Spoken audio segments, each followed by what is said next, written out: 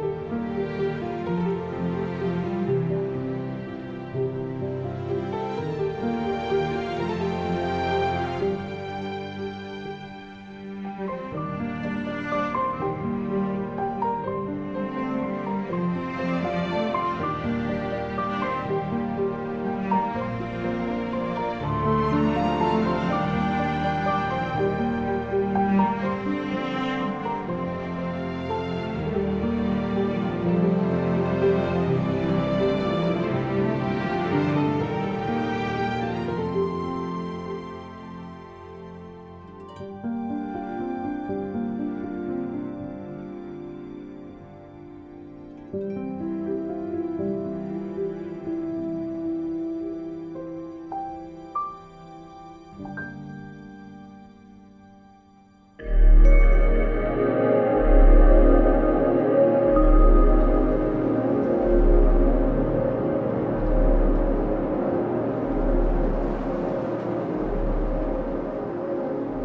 a really interesting time now because there's not a lot of stuff going on. I even walked up into town. It's about a 3-mile walk to go up into town, and so round trip of 6-7 miles, something like that. And nothing is really open, so I didn't really think about the fact that there weren't any bathrooms anywhere. It's just a really interesting time, and the only thing that I can think of to do for you guys is spend some time in the cars and talk about the cars a bit. But most people are still stuck at home, even though as of today the beaches unofficially have opened. In fact, they're not supposed to open for a couple of days, but people went in droves and went surfing. There was probably about 30 to 40 people out in the water. Now, I've gotten the Mazda before. This is the 2020 MX-5 Miata. I've had it quite a few times over the years, and it's a steady improvement, although I didn't really notice that much interior-wise or exterior, you know, just some different colors and a few odds and ends. It still has the challenging cup holder where you gotta lift your arm kind of.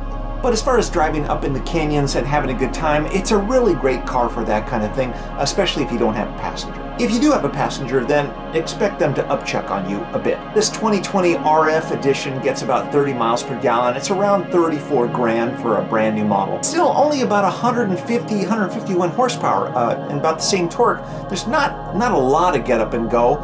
It's definitely something that you'd want to play with. The design, especially the exterior, is still solid. That was designed by my friend Derek Jenkins. This one was machine gray metallic over black. The thing I'm most impressed with is that Mazda is really making tremendous strides in their brand. They have a slew of cars that are going to be coming out, especially some more high-end models to compete with some of the luxury brands. I'm really excited to see what they do here, and I'm kind of hoping that they bring some of the nostalgia back, maybe even create a new version of the '68 Cosmo. Hey, don't forget, we have a brand new custom car coloring book that just came out with all new designs, and then as of June 1st, we have the Camaro coloring book that's coming out. Both of these books, along with all of our other books, are available on Amazon. And be sure to hang out with us on Art Talk on Mondays. It's now one time a week, only on Mondays, giving you guys some chance to apply some of the techniques, some of the things that we work on. Be sure to subscribe, hang out with us, and pick up a couple of coloring books. You never know when you're going to need to color.